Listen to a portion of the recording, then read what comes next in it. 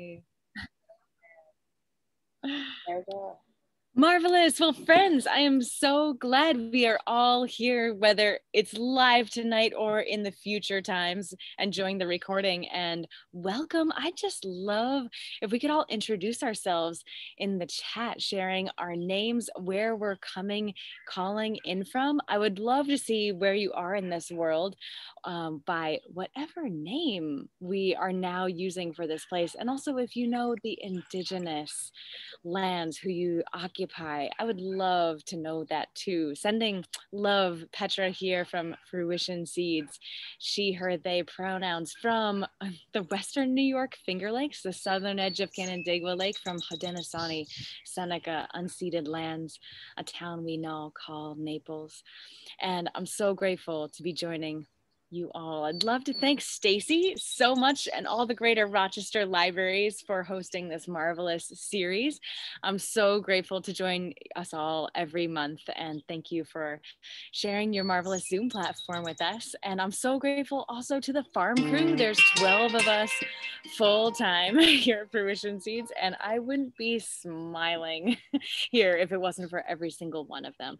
So just love to acknowledge that this is all work that we are all doing all together. So thank you to everyone at Fruition and to our wide family. And here we are. And also a thank you to our ancestors, both plant and human, who for, 10,000 years and counting have been co-adapting together. And it's just such an extraordinary honor to be a part of this living legacy, continuing on. And perhaps even we might save some seeds if we don't have all of our crops succumb to diseases and pests. So let's dive right in to kind of 4 keys to keep in mind for preventing, right? Because prevention is the best cure, preventing pests and disease organically. And I'd love to just begin with this quote, a beautiful, in fact, poem from our dear friend Digger before we dive any deeper. Underground, the garlic seed is multiplying. Yesterday, we planted one, and tomorrow there will be many. Abundance in this world is made from not too much for any one of us, but plenty, enough for all of us. So in this spirit, let us dive right in. So I'd love to just share with you these keys as a laundry list, as a lovely litany, and then we'll unpack every single one. So first and foremost, we're going to talk fertility. We're going to talk soil health. We're going to talk relationships, number 1. Number 2, we're going to talk about increasing airflow and reducing leaf humidity, so crucial. Number 3, we're going to talk tools, really simple tools, tricks of the trade, if you will. And number 4, as Rumi likes to say, love thy enemy. As my mother likes to say, know your enemy. And I say, you choose. So before we dive into those any deeper, let's just run through that laundry list again. Soil health, fertility, increase airflow, reduce humidity, number 2, tools, tricks of the trade, number 3, and then know or love thy enemy. So now let's start from the top. Soil fertility, health, and let's just back up for a moment. 15,000 foot bird's eye view. What are we talking about tonight? We can talk about powdery mildew, and we will. And we can talk about Japanese beetles, and we will. What I really want to be focusing tonight is on plant health, which is actually soil health.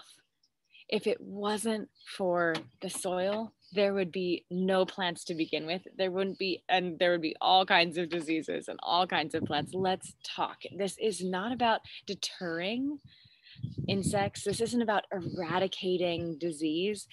It's about promoting such robust, incredible health in our gardens that the prevention is so rich and comprehensive that we barely even need to talk about the cure. which we need to do both. We need to have insurance policies and we need to just take care of ourselves on a day-to-day basis. They're both crucial. But what I really want to focus on is these preventative measures that so often across the board are going to be nourishing your soil and boosting the immune systems of our plants. And just the same as you and I have immune systems, plants do as well. And just like the wildebeest, the cheetahs going after the wildebeest are kind of going after not the healthiest ones, they're going after the sickest ones, right? And the same is true with diseases and pests in our gardens. We haven't yet seen the first cucumber beetle, but it's early June. I'm waiting any day with bated breath. The cucumber beetles are about to emerge and alight on our farm. And I'm 100% confident we're going to see them on the most sick, the most stressed, the least like robust, the most nutrient needing plants. The plants that are the most stressed are the ones where those cucumber beetles are going to land on first. And so much, we can talk about so many things, but just keep in mind that this is ultimately in the service of plant health. And if we're asking any other question, we're probably going to get the wrong answer. As a final note from this 15,000-foot bird's eye view of what is disease and what are beneficial insects, what are pest insects, how can we prevent diseases and pest insects? My dear friend Klaus Martins of Lakeview Organic Grain, he asks this: if we ask the wrong question, we get the wrong answer. And his classic question is this: if you ask, how do I get rid of all of these weeds? You get a certain kind of answer, a watershed of responses, of thinking. If you ask, how did so many weeds end up in this garden to begin with? Right? You get an entirely different line of thinking, a ballpark of responsive thought. And so they're subtly similar. How do we get rid of these weeds? And where did all of these weeds come from? But depending which you're asking and how you're approaching the response, you end up with two totally fundamentally different trains of thought. So yes, this is the caveat. We will talk about late blight, don't worry. But mostly we're going to be focusing tonight on plant health, on the overarching ways that you can promote extraordinary plant health. And these are the ways that we can, an ounce of prevention is a pound of cure. So here are pounds of prevention so that we can possibly talk about cure when we have to. But let's dive in. So soil health is plant health, and fertility makes all the difference. And fertility is really just relationships. Nutrient cycling is not just this like kind of chemical equation. It's this biological, it's this also chemical, but it's this complex equation of life. Imagine a jungle teeming in the Amazon. This is your garden soil, but on the micro scale. It's so extraordinary what happens in the soil. And so feeding those nutrient cycling relationships, feeding all of that microflora and fauna to be sure that they're all healthy and happy and talking to each other, this is one of the most key things you can do, because again, plants have immune systems just like you and I. And so the more that you can offer an incredible slew, think like not just NPK, nitrogen, phosphorus, potassium, but think all the micronutrients. Think of your key relationships in your life, but those are so central, but all of the peripheral relationships that make your life so rich and worth living. So this is soil, and this is what resilience looks like. So whether whether it's drought, whether it's pests, whether it's disease, too hot, too cold, your plants have immune systems just like we do that are helping them constantly adapt.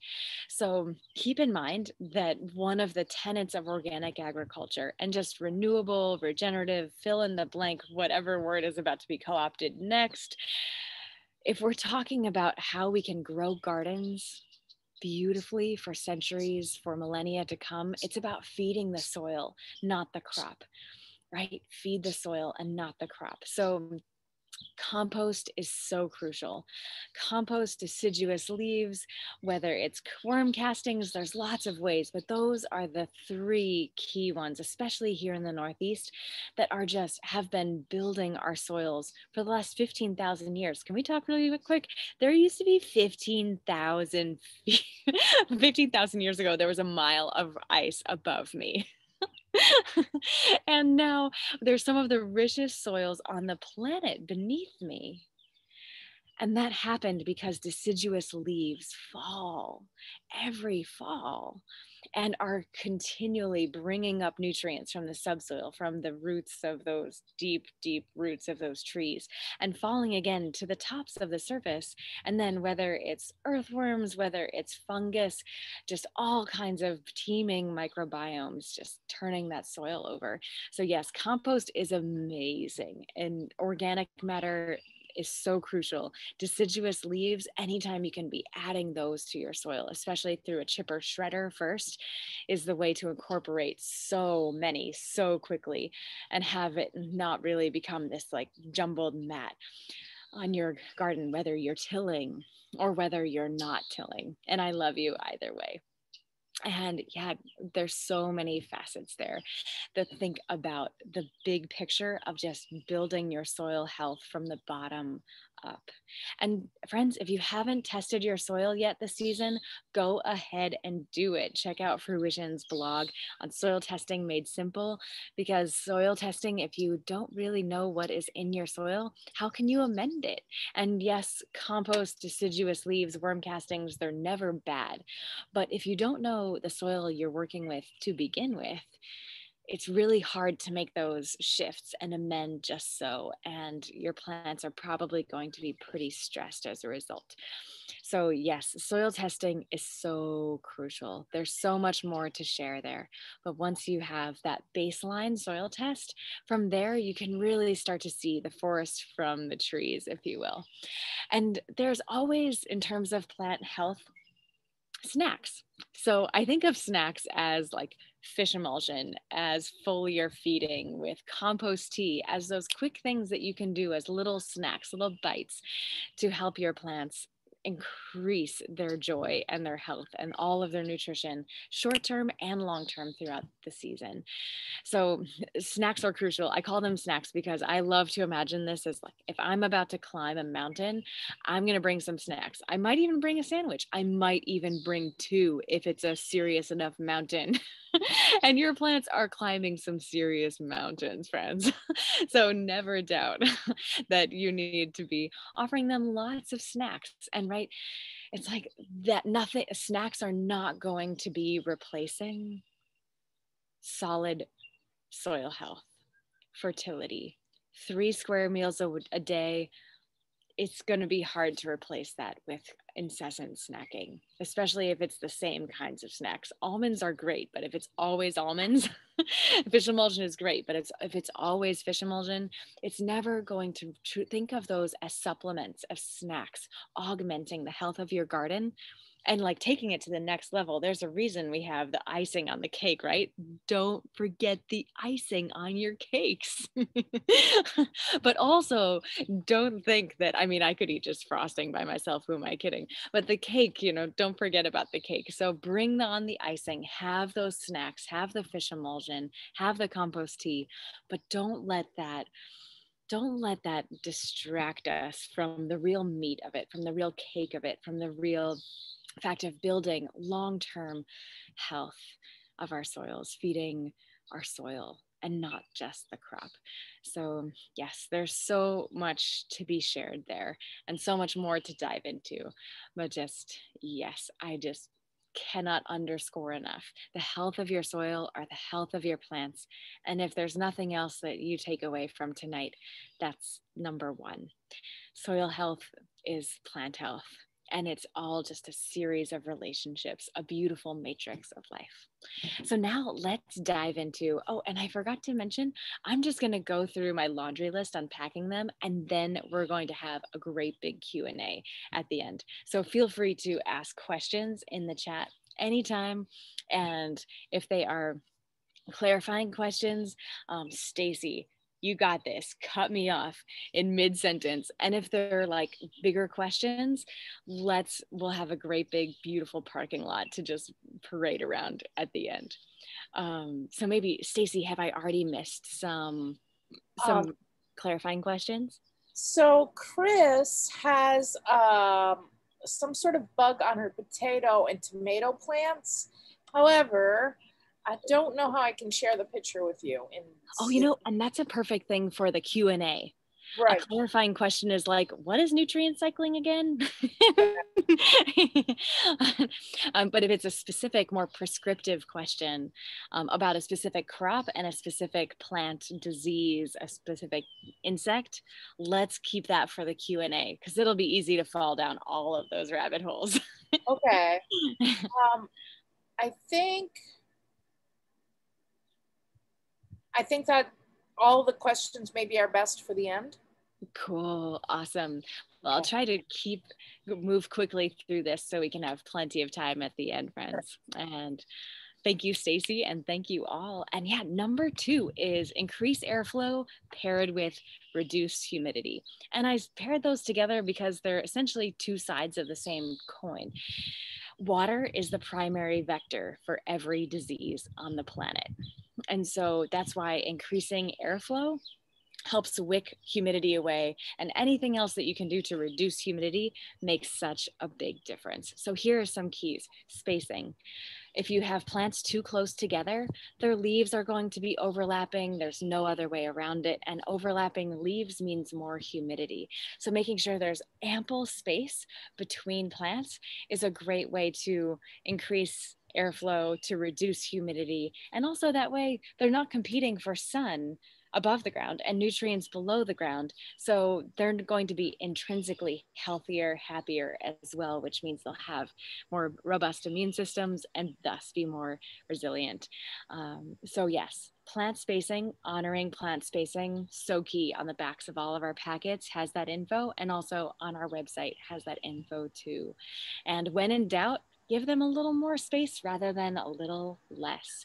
And trellising, also crucial for crops like tomatoes that are super susceptible to diseases. Trellising makes a huge difference in helping them. You know, there's so many benefits of trellising, but here in the context of this conversation, it really increases airflow and reduces humidity. You also want to keep weeds at bay, right? If there's weeds, there's more things, whether it's just plant matter that reduces the airflow and increases plant humidity. And they're also, just going to be competing for light above the ground and nutrients below the ground. So honestly, anything that you can do to keep weeds at bay, whether it's just weeding and having open ground, or ideally mulch or other kinds of things to like hold the soil and prevent any other weed seeds from sprouting, is the dream. And also with tomatoes specifically, trim the bottom leaves, but you can also do this with lettuce. That's where the lettuce is where diseases are going to be inoculated from, is like in between. Imagine I'm a great big lettuce. It's not hard to imagine. If my arms are the lowermost leaves and here's the ground, right? That's like, there's no sun, there's no airflow, there's 100% humidity. And so that's the perfect breeding ground for every disease. So yes, the more you can just be eating those lower leaves to keep them off the ground in the case of lettuce, and in the case of tomatoes, and they are so susceptible to diseases. So trimming those bottom leaves, especially if you start to see them turning yellow, which often isn't a big deal. If it's yellow with brown spots, that's most likely a disease. But if it's just yellow, that's likely literally kind of robbing Peter to pay Paul. Plants will often take nutrients from lower leaves that aren't photosynthesizing as readily because they're under the canopy of the uppermost leaves. They'll literally take nutrients from those lower leaves and send them up into the newest growth. Isn't that amazing? Plants are amazing. So yes, trimming off those lower leaves is a great way to just help them cut their losses and not inoculate any further disease. So other things to keep in mind with reducing humidity specifically, water in the morning, friends. The earlier, the better, and only water the soil. Don't water the leaves, don't water the stems, especially here in the Northeast, or if you have rain that falls on your garden, you've got lots of humidity. And remember, holy moly, water is the primary vector of every disease on the planet. So everything that you can do to reduce humidity and increase airflow is going to make a huge difference. So like watering in the morning, using drip irrigation rather than soaker hoses that spray every which way makes a huge difference. So yes, water the soil, not the leaves, not the stem, and that will go so far in reducing your susceptibility to disease and also decreasing the stress of the plant and thus making them less delicious to those marauding, not so beneficial insects as well. So another just generalization, if it's raining, stay out of your garden. If it's just after the rain, your garden is soaking wet, also stay out of the garden. That is the time when those spores, especially of any potential diseases, whether they're bacterial diseases or fungal diseases, that's when they're spread most readily in when your garden is just honestly sopping wet. So there's a few keys to keep in mind with our key number 2, increasing airflow and reducing humidity. So number 3, let's talk about some tools, some tricks for the trade. This is important for especially cucumbers. I mean, that was cute, especially insects.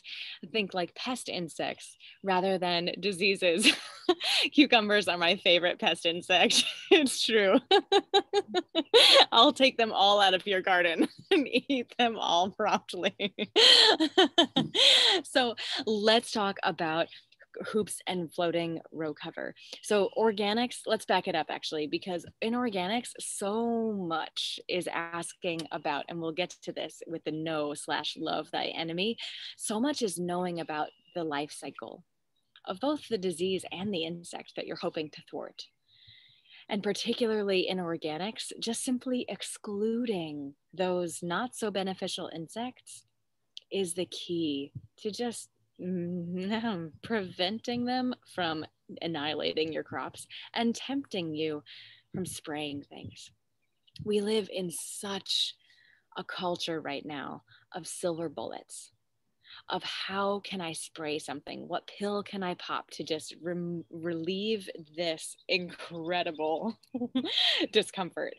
And it's just asking the wrong question. And remember, if you ask the wrong question, you'll get the wrong answer. Knowing that there's no such thing as a silly answer or a wrong or a silly question or a wrong question, you can just always often ask better, more specific questions. And so, yes, this like trick of completely excluding insects, if you can at all, is so much where it's at in terms of prevention being a pound of cure. So hoops and floating row cover. Hoops, you could put floating row cover, which is just spun polyester, and we share some on our website.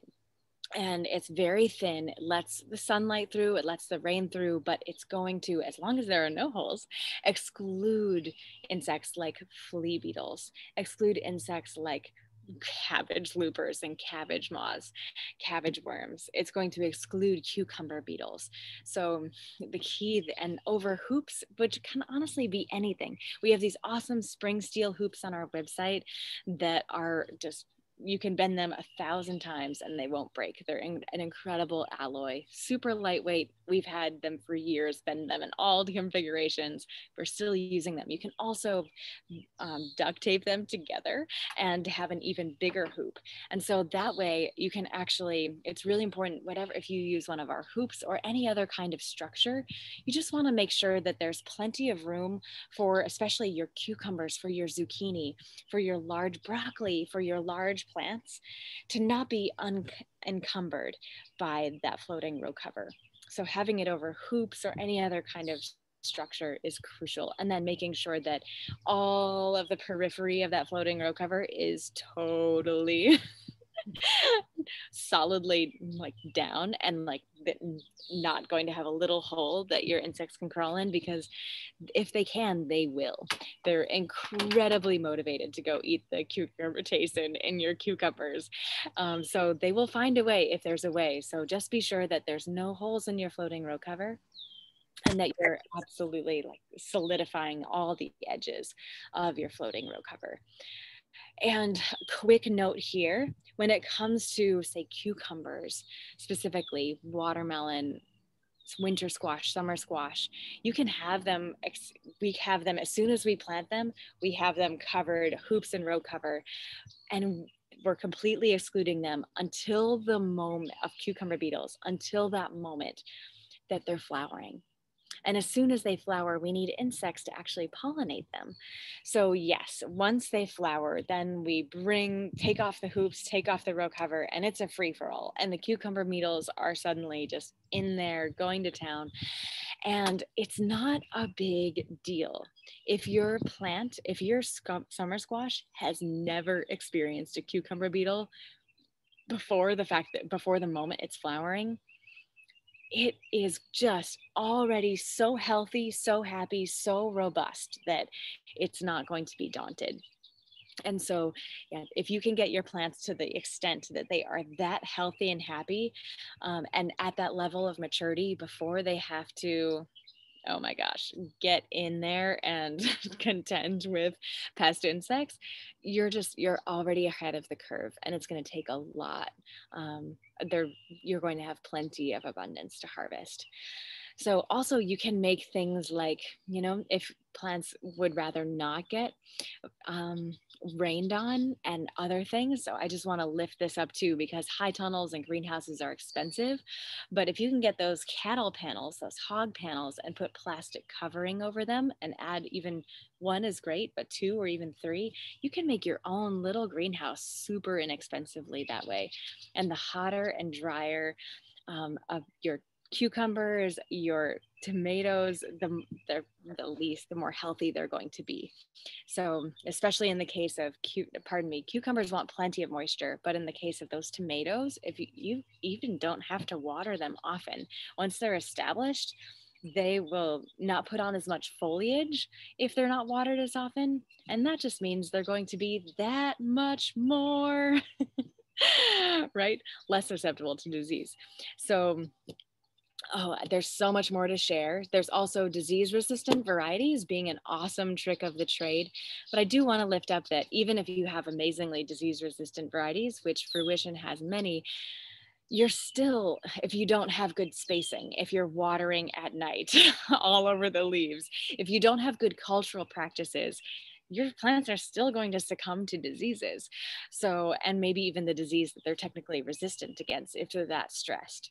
So just keep in mind that yes, disease resistance in varieties is awesome, but don't let that make you think that you can't do all of these other things. And there's also companion planting, which is another amazing trick of the trade. And I will send you straight over to the webinar that's on our website, that is in our archives there, that's all dialing in companion planting, because there's so much more to share in that regard as well. And now this final piece that I'd love to lift up before our Q&A is this tenet of love thy enemy, know thy enemy. And I just like to acknowledge that I love Rumi, the Persian poet, and he says love thy enemy, and my mother says know thy enemy. And I say, you choose. So, what I mean by this is it's so important to know all about what you're hoping to thwart if you're actually hoping to thwart it effectively. And we can use this in all kinds of ways. We can use it in our gardens when it comes to cucumber beetles. We can use it in our gardens when it comes to powdery mildew.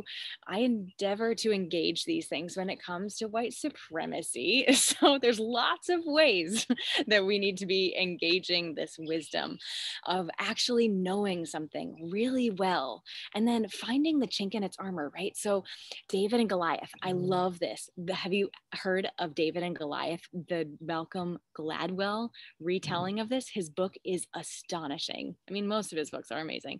He also has a brilliant 17-minute TED Talk on like the synopsis of his book, David and Goliath. It's awesome because we all know the story very differently than the historical context of it.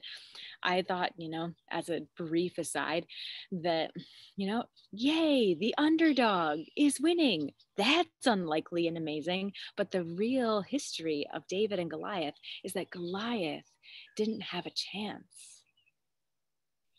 And it was just as our society was industrializing that the powers that be were like, whoa, this is a really like dangerous story for those of us who want to concentrate power and wealth. So let's kind of try to tell a different story. They effectively did this among many other stories that they effectively sold us. But the thing is, David was going to win. The way that in the rock, paper, scissors of that moment, watch the TED Talk. It's breathtaking. So the moral of the story with Malcolm Gladwell's timely retelling, reframing of David and Goliath is that Goliath didn't have a chance. And that is true in our gardens as well. So it's all about knowing your enemy, loving your enemy, knowing what does that mean? The actual biology, the actual nitty gritty life cycle, whether it's a bacterial disease, a fungal disease, whether it's a little cabbage worm, an aphid, get to know that creature's biology, the ins and outs of its life cycle. When do they emerge? When it's flea beetles, you know that it's going to be in spring. When they're cucumber beetles, they're going to fly up from the south in early June. When it's a late July, late blight is going to be wafting in on the breeze along with powdery mildew. So yes, you want to get to know when the life cycle of all of these diseases, all of these insects, so that you can just really know what to expect and figure out the weak link in its armor. And the good news is you've got us on your team, us being Fruition Seeds. Hi, I'm Petra. I would like to help you. We are learning constantly, and never doubt this is a 14,000 way street. We do this together. And so we have learned so much from our amazing community. So please don't hold back with all the amazing things that you have been learning, friends, too. And so we have lots of blogs, and we're about to hopefully in a few weeks have a new website. So our website will be a way better resource than it is now. So you can just effortlessly search Petra, let's talk about leaf miners and insects and diseases, and they'll all be beautifully organized for you. So stay tuned. But in the meantime, we have lots of blogs and lots of on social media, always talking about, these insects, these diseases, their life cycles, and what are those weakest links. So just as a generalization, if you want to don't think, okay, I've got aphids, what can I spray? Think, okay, I've got aphids. How did they get here? What is their life cycle? What is that weak link so that I can be dialing in that weak link? Because that is what is going to, otherwise you're going to be getting really expensive and really toxic chemicals really fast. Welcome to agriculture 2021. So yeah, and scouting, I just would also love to lift up. Scouting is so crucial. Scouting is like going out and looking actively, proactively, looking for the leaves that don't quite look normal, looking for insects. And honestly, so there's so many beneficial insects. So getting to know the insects that you want to have in your garden, that you don't want to have in your garden. So just get to know all the beautiful details of their wings, of their exoskeletons. Honestly, I'd like to just interrupt myself briefly to share this thing that's blowing my mind. Yesterday, I was just sitting in the peppers, and I saw a little ladybug larva that kind of looks like this tiny baby Gila monster. And right, the larval stage of the ladybug looks totally different than the adult stage of the ladybug. And so I saw one, and I just like kind of coaxed it up on my finger and was watching it crawl around my finger for a while. And I noticed something.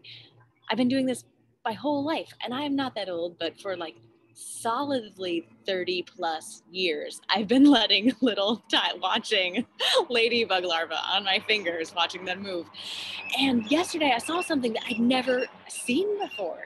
I noticed that, they have their 6 legs, but then, and they have their abdomen, and on the end of their abdomen, they have this little like sucker. They have this little like suction cup, this little like additional foot that allows them to they can not have that attached to anything also. But I would notice that as I was like kind of playing with it, it would attach its abdomen to my finger and then like backtrack, like move back on its abdomen and then lift off and move all of its 6 legs in tandem to move away from my finger. What? Ladybugs have 7 legs, y'all. Anyway, pay attention to all of diseases, all of the insects, and don't assume that you know everything. Assume that you only know the tiniest tip of the iceberg and that we have everything yet to learn, and that the more we share with each other, the more we will collectively learn. So yes, I would love to just leave you with this final thought before we have a delicious Q&A together, friends. So don't be shy. Send us emails, specifically send us emails heather@fruitionseeds.com or support@fruitionseeds.com. Heather is our brilliant community care coordinator, and it's her entire job to just answer questions and be present with you. So email her, and would love to be in touch with you. And also, we are making an ID library. So whether it's insects, whether it's diseases, we're about to be creating this whole library on our website so that you can come to our website and as an amazing resource. So we will be uploading all of our pictures, but we'll also, if you're open to us sharing your photographs and experiences, we'd love to share yours as well so that we can truly be for us, by us, this community doing this thing of growing ourselves and growing each other together. So yes, please don't be shy and reach out anytime to Fruition and check in with Cornell Cooperative Extension. Honestly, I mean, I don't want to be like, come to me, we know it all and we can help. The internet is totally here to help. There is so much amazing information out there. There's also a lot of terrible information on the internet as well. So we love to, between Fruition and Cooperative Extension, those are kind of the 2 sources that we often are like, yes, we are most confident in those, but please don't trust me. I mean, trust me to tell you to not just talk to me. And so, yeah, without further ado, I'd love to dive into the chat and have a little Q&A. All right. So Chris has a question about this bug that she found on her potato and tomato plants. And I'm going to see if I can share the screen so everyone can see this picture. Let's see if this works. I'm going to be here, I think. And is it working? Yes, totally. Do you have any idea what that might be? It's taped because it flies. So they taped it to... On the screen share, I see just a Google search. I don't see a picture. Oh, you don't see the picture. Okay, so... But you're sharing your screen is the good news. That is the good news. I'm not sure how to do this. Oh. Well, is there a Zoom? Are you on the Zoom link itself? well, she put it in the chat. You can download it, and you can look at it, but you have to minimize Zoom, and then it'll be like underneath. I was hoping it would share. Well, maybe I'm tempted to stick to questions that aren't picture based. Yes. It's not easy, apparently, sadly. But I yes, know. send those. If you want to share pictures, share them with Heather at fruitionseeds.com. Yeah, maybe this can be part of that library you were talking about. Totally. Oh my gosh, I can't wait. Okay. Aphids, do they live in the soil? Aphids, not really. They live above the soil. So another way to continue, it's like advantages are not always advantages and disadvantages are not always disadvantages, which is actually a phrase that I learned from Malcolm Gladwell and David and Goliath. And so mulch is such an advantage, right? I mean, what's not to love? Suppressing weeds and retaining moisture.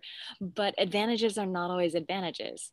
So the disadvantage of mulch, and especially, it's nice to like clear out your garden in the fall so there's nothing in your garden, no habitat for pest insects to hang out on. But the benefit, the disadvantage of having that mulch is that your aphids, flea beetles, squash vine borers are going to be like, yes, this is where I want to hang out all winter. So that is a really key, that's a key thing. But yeah, with aphids, yeah, check out our blog about aphids. There is so much more to share. And yeah, that's where a huge amount is just the key with aphids is plant spacing. If plants are spaced well enough, and have more airflow and less leaf humidity, there's going to be less aphids. And then you just want diversity in your garden, right? So like the more ladybugs there are, ladybugs just want to eat your aphids. Also ants are going to not going to help your aphid populations thrive. So ants in your garden for the most part are actually a great sign. So yeah, so, a lot. Yeah.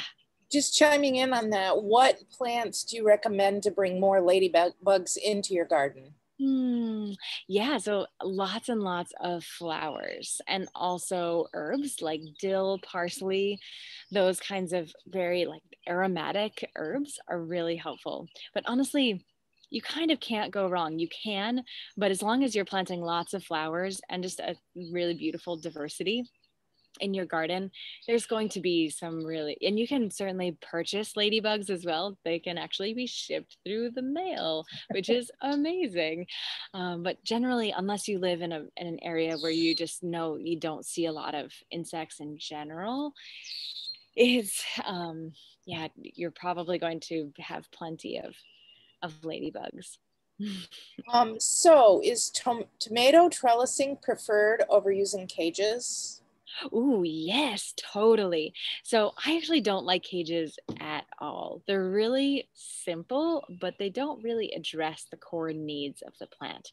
And so the only time that I do semi recommend tomato cages is with dwarf, compact tomato plants, because aren't going to have a ton of weight, they don't need a ton of structure, and they're not going to get that big.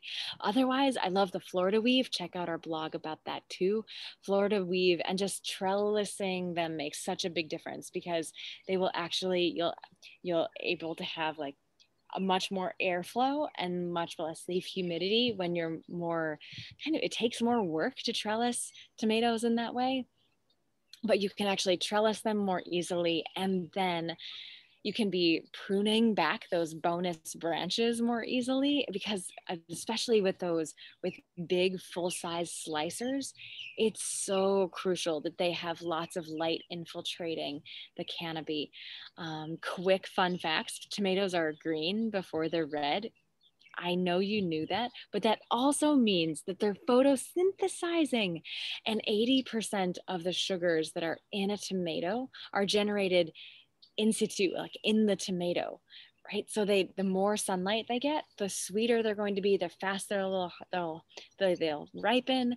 So yes, having lots of light infiltrating the canopy is good for lots of different reasons. And it's just hard to trellis there tends to be a lot of foliage at the top of tomato cages, as opposed to trellising them otherwise. You can get more light. Question about kelp tea. Mm. This person thinks you've recommended using it before, fish kelp tea on leaves. Is wetting the leaves with the teas bad? Ooh, awesome question.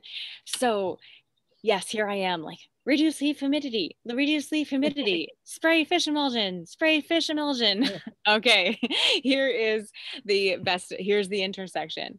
You want to spray fish and kelp emulsion. Fish emulsion is a little higher in nitrogen. I love the balance, more balanced fertility and the increased nutrition, like 100 plus micronutrients of fish and kelp.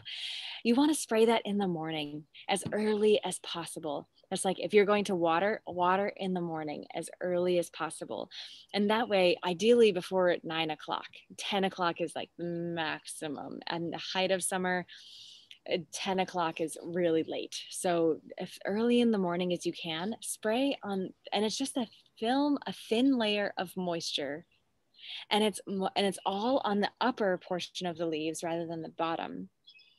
And then by the time the sun is rising, that water is just evaporating, leaving all of those nutrients there on the leaf surface. So yes, that is it's counterintuitive, but yeah, with watering, great big, like lots of water, you only want to be watering in the morning and not on the leaves. Right on the soil is key. But with fish emulsion, it's just a light spray that will quickly evaporate. And you don't want to do it too much later than 9, 10 o'clock, because otherwise, right, those moisture droplets, those water droplets will refract the sun and can actually, sunburn your plants really significantly. Like, thanks so much for that question. Pill bugs, they're all over and have been eating my shallots and radishes. Do you have any suggestions? Ooh, yes. So the good news is you have lots of organic matter. The bad news is you have lots of organic matter. Pill bugs, little mealy bugs, they have lots of different names. Sow bugs too. They just love, love, love. They're there because there's so much extra labile fertility. So lots of extra just organic matter that they can be eating. So they are. So in effect, they're doing a really nice thing by reducing your organic matter really quickly. But that's why they're there. So again, like asking the wrong question, getting the wrong answer. Like you ask like how to get rid of the pill bugs, that's going to lead to more like eradication chemical answers as opposed to why are there pill bugs. And it's just that like you've added a lot of extra compost, and it's more compost than the soil can actually fully incorporate at once and aggregate into its soil system. So then you have all of these, that's where the pill bugs are coming in and just like eating it up and helping balance it effectively, which is really frustrating. But one of the better things that you can do is to like put just to trap them, like get a little yogurt cup or a little plastic container of some kind, and then like put some tasty treats, like put a radish like in the peanut butter jam in the bottom of it, and then just keep that at the soil surface, at the top of it in the soil surface, and then dig a little hole so it's down, and they'll fall into it, not be able to get back out. And then from there you can just bring them to your chickens, to your neighbor's chickens, bring them, or just drown them as a other slightly more humane way to kill them. But that's a way to just right now in the moment begin to decrease their populations. But know that it's ultimately a great sign. You have lots of organic matter in your garden, and that's great. How do you eliminate the zucchini borer? Oh my gosh. Go straight to our blog. Um, we have a whole blog about this. Could be another hour-long webinar, which is so much fun. We should, because there's so much to share. But yeah, in lieu, I'll send you straight to that blog. Even though it's hard to find on our website, and you can, just because it's not, oh, don't get me started. I can't wait for our new website to be up. So, but if you email Heather at fruitionseeds.com, she'll send you the link. And also, if you just Google Fruition Seeds squash vine borer blog, it'll likely be the #1 in your search. So yeah, there's so much to share, and they're very easy to thwart, but the sacrifice you will need to make is great. That was a cliffhanger. What positives can we learn from Brood X cicadas? Oh my gosh, yes. Oh gosh, that they're just the most beautiful creatures. I just am and that there's no one way to survive on this planet, that we all have our unique ways of being in the world, and advantages are not always advantages, disadvantages are not always disadvantages. And yeah, I'm guessing you don't like the cicadas in your garden, and I totally understand. But yes, there are, finding the ways to be grateful for everything and see the beauty in everything is another one of the gifts of Brood X. How many generations of cucumber beetles are born using a single growing season? So if I pick off the eggs early in the season, will that stop them? Yes. So I forget, honestly. I mean, it depends where you are too. If you're in Florida versus New York, there's a lot more in Florida than there is in New York. In New York, we can have 3, sometimes 4. I forget which one is more prevalent, which is all to say, get on top of it, because if there's some at the beginning, there's going to be a lot more really soon. So yes, the best way, if you can scout for those eggs on the underside of the leaves, and just anytime you see an adult, just kill them, squish them, squish them. But yeah, kill it, and Colorado potato beetles, scouting for for the eggs of leaf miners, scouting for the eggs of, oh my gosh, I mean, so many insects, of cabbage worms. That's the least disgusting stage to be killing them in. So anytime, and it requires a lot more lifting under leaves. But yes, I look so forward. It's so fun once you get to know like what all of these, and what cucumber beetle the eggs look like compared to squash borer eggs. It's just so much fun. You start to see your garden in a totally different way, thinking like an insect. This is just cute. Sheila wants you to know that she's going to be displaying I Spy, Good Bug, Bad Bug in our gardens on her board at her library. And she wants to thank you for sharing your knowledge for free. My huge pleasure. It's been, all of this information has just been shared with me across the years by countless people in countless ways. So I feel it's quite a responsibility and a joyful obligation to just be sharing it widely as well. And yeah, I love that. I Spy. I'm sorry. Yeah, it's super cute. Stacy wants to know, she has brown spots on her tomatoes' bottom leaves and on her rose's bottom leaves. How can she possibly resolve? Any ideas? Yeah, without seeing a picture, it's really hard to diagnose. And, brown spots may or may not be, sometimes it's nutritional, sometimes it's a disease, sometimes it's the symptom, the effect of an insect nibbling. So I'd just like to lift up to blossom end rot on tomatoes and peppers. It's not a disease, it's a nutrient deficiency. And so it's a lot of browns and purples, especially this early in the season, tend to be more nutritional than disease. And that's like, there's no generalization I can share. There is just send us pictures. It's case by case, and a picture is 1,000 words. Lois has a great question because it kind of illustrates what you were saying earlier, asking why things are the way they are. So she has so many ants in her garden. What attracted them to the garden? They're eating all my little seedlings. What can I do? Ants are right there with your pill bugs, sow bugs. They are like, oh, good, you've got lots of organic matter. I can farm this. Ants literally farm.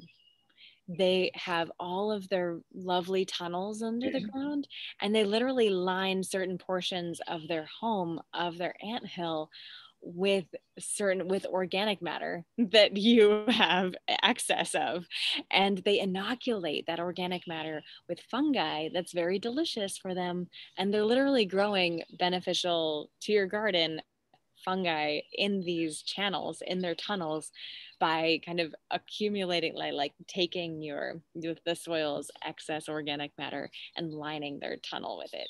So yeah, again, you have just that much organic matter in your garden. So, but it's rare, and that's so heartbreaking. It's very rare that ants get to the point where there's so many ants, and it can be specific species of ants too, that are actually a detriment to your garden. Most of the time it's no big deal, but this sounds like it is a big deal. Peppermint oil is really, really despised by ants. So what I would recommend before you do anything more dramatic and chemical based, and like conventional toxic chemical based, is just to try putting essential oil of peppermint all around their anthill. And I would like not be shy on the bottle front and just like drip it everywhere. There's nothing bad that can happen to your garden, and you will just deter the ants that much more. After that, I'm sure there are other options, and please, oh my gosh, if anyone knows of them, let me know. Otherwise, things like, otherwise there's more chemical, toxic chemical things that are next steps. This is a quick one. This person's heard that aphids are born pregnant. Is it true? Oh, yes, absolutely. Brilliant adaptations. And this is part of the fun thing of know your enemy, love thy enemy. I mean, there's just, you will, even though you want so badly to eradicate the aphid, like, you can't help but just be in awe of their genius, of their absolute brilliance. It's totally being a detective, and just it'll blow your mind. So yeah, it's and then you'll have a lot more compassion and awe for them, which then will make it harder to kill them, but not that hard, and it just keeps life interesting. Liz is wondering if you could talk just for a minute about lace wings. Oh, yes. Oh my gosh. I love lacewings so much. And it's so hard. And I feel, yeah, there's so much more to share. And it's so hard to just focus on, like, dun, dun, dun, the pest insects and the diseases. It's so much more. I love talking about what we can do to, boost plant health. And let's talk about the awesomeness of ladybugs and the awesomeness of lacewings. So lacewings, we have an awesome blog about them too. Let me not be so self-aggrandizing. We have a blog you might find fascinating on lacewings also. And so lacewings are these lovely little, imagine a tiny little mayfly with a lovely little green body, like a centimeter long, with these, they're called lacewings. Imagine how beautiful that insect is. And so these beautiful stained glass wings, and they are ravenous, and they only want to be eating your thrips, your aphids, and they are not generalists. They are super specific and just going after your aphids and thrips. So they're so ravenous. They come out like absolutely going to eat anything in sight. And so they generally tend to lay their eggs on plants that have lots of aphids or thrips on them. in lieu of that, they actually lay their eggs on tiny little filaments, spindles, and lay the eggs at the very top. There's usually 4 or 5 right in a row. So they're really fun to find. And they lay them on those filaments because those little hungry lacewings, when they hatch, when the eggs hatch, they would just eat each other if they found each other first. So they literally time them so they don't hatch all at once, and they have to crawl down the filament and can't easily find their brothers and sisters. Even they would eat the egg if they found the egg. So yeah, they are laid right, and those eggs are generally laid really close to where there's abundant aphids, and they are just merciless. I think like the statistics that you've heard of how many mosquitoes bats eat in the night, that's how many aphids a lacewing is going to eat in an hour. So they're just, yeah, lacewings are so beautiful, and they're totally, endemic here in the Northeast. I'm not sure how wide their range is apart from the Northeast. But they are just absolutely like right up there with ladybugs, like top tier beneficial insect. Last question of the evening. Can I assume that watering in the morning is just as important when it comes to the flowers as it is for the vegetables? Oh, yes, absolutely. So many flowers are so susceptible to powdery mildew. So yes, that is such a key. Yes, thank you. Flowers, vegetables, herbs, anything that you would like to prevent disease and pest insects on. And so, yeah, and I just want to thank you all and acknowledge that, oh my gosh, we spent so much time just talking about the like bird's eye view of how to keep plants healthy. And there's so much more to share about the nuances of every single one of these diseases, every single one of these pests. And I'll spend the rest of my days learning more about them through joy and through great struggle. And I'm just so grateful to be doing this work in community with you all. And most sincerely, I'm learning things constantly. I think things are true, that then I turn it around and I'm like, oh, good thing I know this now differently.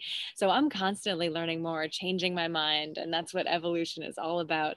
So please don't hesitate to reach out with awesome articles you find, terrifying insects, what the heck is this, reach out, share those, any kind of diseases. And thank you also for, if you'd love to share those in the spirit of helping build our community ID library, it will be so amazing to have you there, and all of our common interests and observations will just increase our common abundance for these years and hopefully generations to come. And I'd love to close with that poem that we opened with, and this poem called Enough and Plenty by our dear friend Digger. Underground, the garlic seed is multiplying. Yesterday, we planted one. Tomorrow, there will be many. Abundance is the dream this world is made from. Not too much for one of us, but plenty and enough for all of us. So thank you for growing your gardens, not just for you and not just for your lacewings, but for your great-grandchildren. And pardon me making myself cry. And for everyone else in your community. We're all more hungry than we ever will know. So thank you for knowing the questions are the answers as well. And don't be shy. I want to hear all your questions, and celebrate all the things to celebrate, and mourn all the things that we're mourning. And thank you. It's Thanks, such a joy. Petra.